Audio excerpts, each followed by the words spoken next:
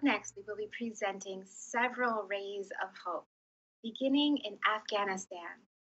Please welcome the CEO and co founder of Conservation X Labs. Hi, I'm Alex. And in 2006, I was invited to serve as the first country director for the Wildlife Conservation Society's Afghanistan program, which was tasked with building that nation's first national park. This is the story of that startup.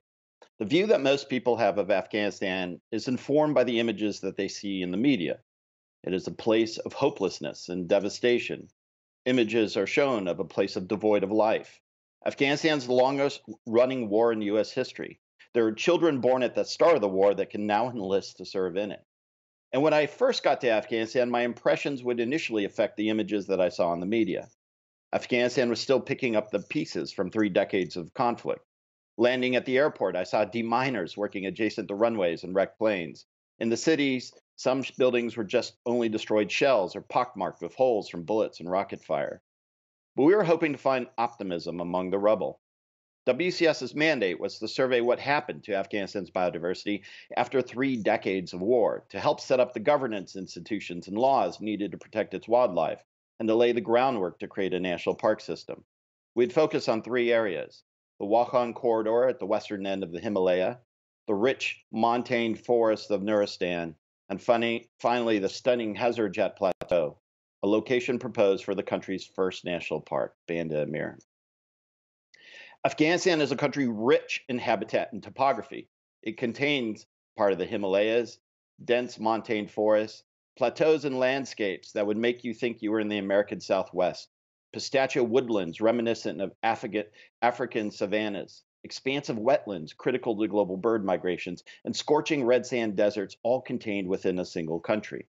And much as Afghanistan was a tributary of the Silk Road, the great trade route, it was also a biological Silk Road. It straddled 3 of the world's 8 great biogeographic realms: the Paleo-Arctic, which includes Eurasia, the Afrotropic, which includes Africa, and the Indo-Malaya, which includes Southeast Asia. Its location on the crossroads of empires and ecosystems brings together fauna as diverse as brown bears and Asiatic black bears, hyenas and jackals, macaques and flying squirrels, flamingos and golden eagles, snow leopards and cheetahs, and even lions and tigers. And when I accepted the position of WCS, we were already 6 months behind schedule.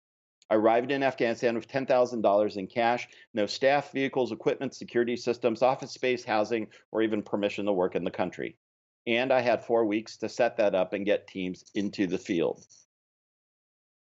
We needed to get into some of the most remote environments on Earth, and we would start travel by road. As we approached the Wakhan corridor, the roads would get harder to discern from the environment around them, which made driving somewhat tricky, as you can imagine. And then the roads would disappear altogether. We would then have to switch to pack animals: yaks, horses, donkeys, travel by foot.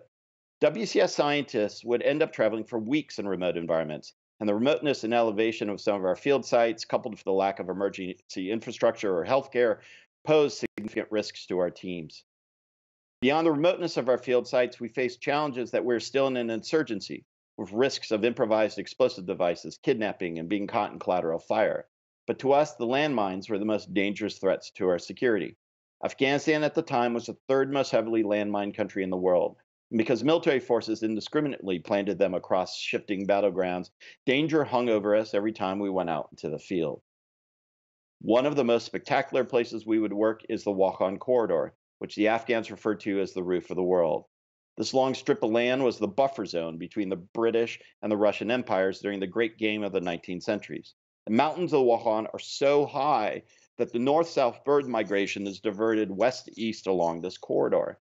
It sits at the collision of great mountain ranges, the Pamirs, Karakoms, Hindu Kush, Tian Shan, and Kunluns, that create a giant jumble of topography referred to as the Pamir Knot. And this is what it looks like. It is a landscape of high U-shaped valleys, cascading glaciers, and beautiful montane meadows. And it was also really remote, requiring us to travel for weeks to access conservation regions to determine what had happened to its wildlife. In Wakhan, we would survey many species, but in particular wanted to understand what had happened to 2 of them. First, we wanted to assess the status of Marco Polo sheep, which I like to call Princess Leia sheep, whose horns can be about up to 2 meters long. They are the biggest of the mountain sheep, the Argali, named for Marco Polo, who described these great sheep in his 13th century travel log when he traveled through the Wakhan. Our task was to figure out what happened to them. We also wanted to know what happened to Wakhan's most spectacular resident, the snow leopard. We estimated there was about 100 snow leopards in Afghanistan from initial modeling, but weren't sure. We believe their numbers had fallen due to declining prey base caused by overgrazing of the rangelands, retaliatory killing of snow leopards because of fear of predation on domestic livestock, and wildlife trade for their furs. So we started surveying for them and for their prey, using camera traps and looking for evidence of sign. Simultaneously, we worked with local communities to improve the management of the rangelands, help those communities protect their domestic animals from predation, and developed ecotourism programs that tied the proposed protected area that were tied to the proposed protected areas. And what we found was far more snow leopards than we even expected, and strong populations of Marco Polo sheep that justified this protecting these conservation areas. The second place we worked was in a province of Nuristan, whose name translates into the land of light. Nuristan, Nuristan straddled Afghanistan's northeastern border of Pakistan. It is a heavily forested region, part of the Eastern Forest Complex of forests of oak and cedar, and the topography is steep and has served to protect and isolate its wildlife and its people. The Nuristanis are legendarily fierce fighters. They live on the steep mountainsides and would raid travelers passing below. They were beloved by Alexander the Great because of their wild dancing, wine, and song, who believed that they were lost followers of Dionysus. Nuristan, however, and Kunar next to it, was one of the most dangerous areas in Afghanistan, given its location among the federally administered tribal regions in Pakistan. It would be here, in the Valley of Death, that the United States would ultimately pull out. And it would be here, high in the Nuristani villages, that WCS would set up an office. The Eastern Forest Complex, in which Nuristan is part of, is under tremendous deforestation pressure.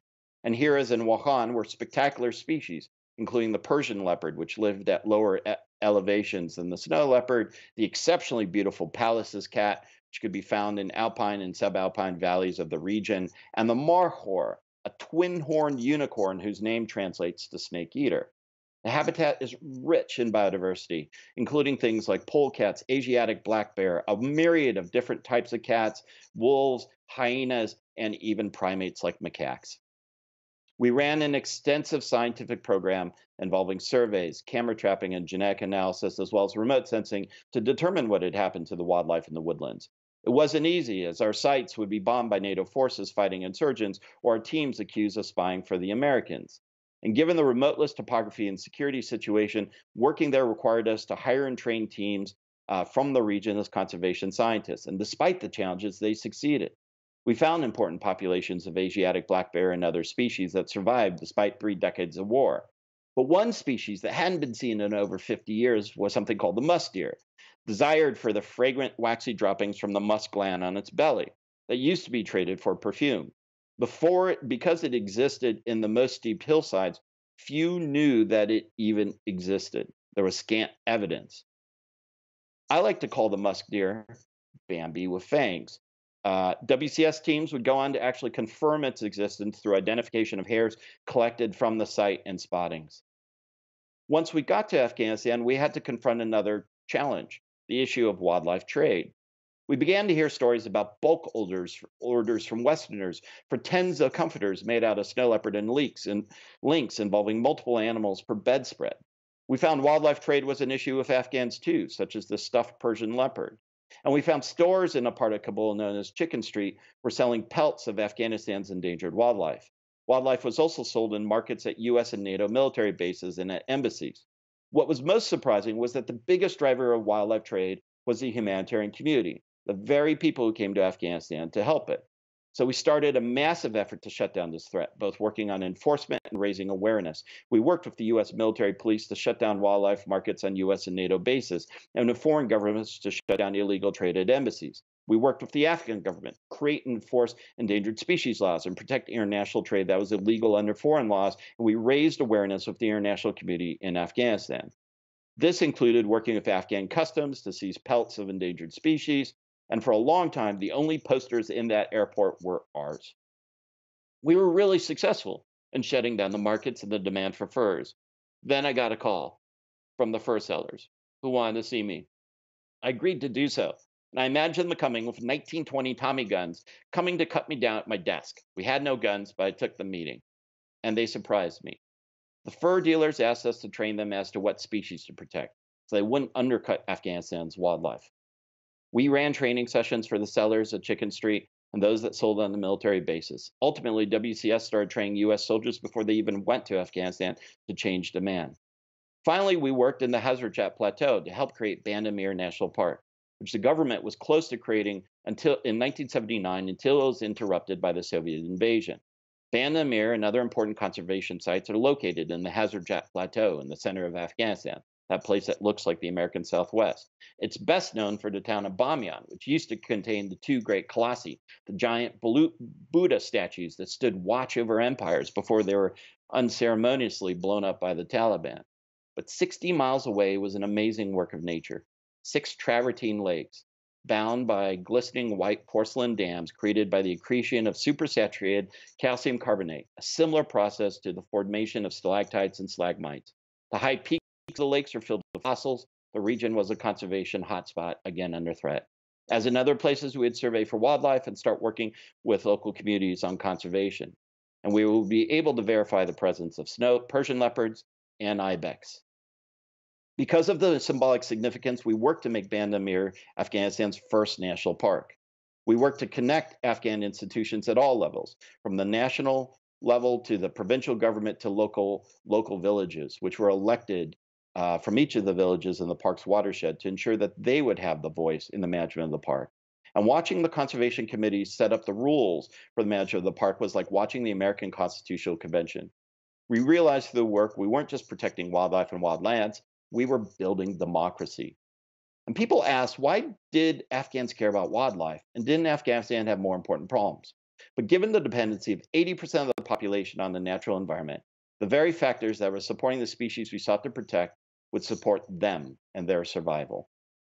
We started noticing also that Afghan culture celebrated its wildlife. We found images of wildlife decorating people's houses, as well as on 2,000-year-old petroglyphs along the paths in the Wakhan. We believe for the people of Afghanistan, of which millions were forced to be refugees, this project was a way of restoring and reaffirming their identity.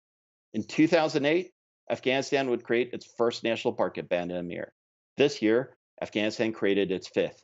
Bandamir gets 170,000 visitors a year, almost all Afghan. This is their park, and they want it. Conservation ultimately is about hope. It is fueled by optimism. If you can create a success in Afghanistan, we can create a success anywhere. If you want to hear more about setting up the first national park in Afghanistan, check out the Snow Leopard Project, which documents the story of this effort, and the Wildlife Conservation Society, which works there to this day. Thank you for letting me share this story with you, and dare mighty things.